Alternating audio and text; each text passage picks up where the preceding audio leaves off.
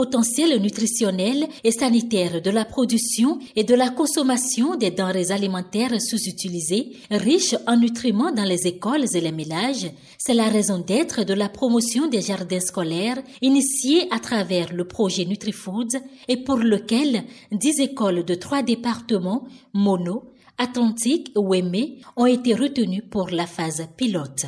The production and promotion of nutrient-rich foods to cope with the triple burden of malnutrition, with the target of population of school children in the southern part of Benin, is the backbone of the NUTRIFOOD project. There is no need to convince anyone in this room that good nutrition and a sound education are essential for the cognitive development of our school children and for their future livelihoods. La nécessité de lutter contre la malnutrition trouve son essence même dans la mise en œuvre des objectifs de développement durable 2 et 3 de l'agenda 2030. Donc, pour parvenir à l'atteinte de cet agenda, le programme alimentaire mondial PAM, avec l'appui du gouvernement béninois, concentre ses énergies dans la promotion du programme des cantines scolaires dans les 117 communes du Bénin.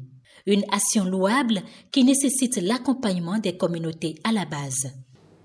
Le PENACI permet aux filles et aux garçons de rester à l'école et de disposer de conditions favorables à leur connaissance et à leur apprentissage. L'alimentation scolaire change certainement la vie des enfants, prépare leur futur et représente un investissement durable dans le capital humain du pays. Le programme d'alimentation scolaire étant un programme à caractère communautaire, le PAM a maximisé des actions en direction des communautés et des élus locaux pour une meilleure prise de conscience collective. Et l'adoption des jardins scolaires par les directeurs d'écoles et les parents d'élèves sera une porte ouverte non seulement pour l'amélioration de la nutrition, mais aussi pour l'éducation, tant en milieu rural qu'urbain. For children, a garden can become an exciting place with lots of things to see, discoveries to do, and successes to celebrate. Educational gardening does not require a lot of space or money, but time. A combination of theory and practical lessons must be learned to be successful in nutritional education and community farming programs in school settings, so as to be successful. La volonté d'intégrer dans les activités pédagogiques les pratiques des potagers scolaires afin d'éliminer la faim en milieu scolaire est acceptée et même déjà expérimentée par les partenaires de ce projet.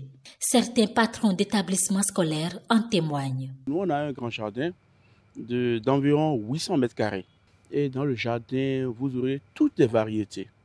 À côté du jardin, nous avons un demi-hectare d'une plantation de bananeraies et qui ne sert que les enfants.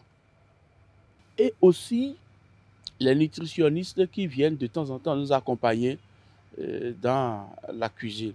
Donc, il ne reste qu'à nous de bien prendre soin du jardin scolaire, pérenniser la chose. Cet enthousiasme est le même dans le rang des élus locaux qui s'engagent pour la réussite de NUTRIFOOD. Je suis très content que la commune de Tofor se retrouve parmi les 10 écoles qu'on a prévues pour tout le Bénin. Dans toute la commune, nous avons des domaines qu'il faut octroyer, qu'il faut exploiter pour que ce jardin qui sera mis dans notre commune puisse donner de tout ce qu'on veut dans toutes les écoles de la commune de Tofor. Et au nom du conseil communal de la commune de Tofor, nous sommes prêts à accompagner ce projet pour que nos enfants puissent avoir des repas de qualité. Le projet NUTRIFOOD va transformer la vie de milliers d'écoliers en matière d'apport en éléments nutritifs de croissance, énergie, protéines, micronutriments, éducation nutritionnelle.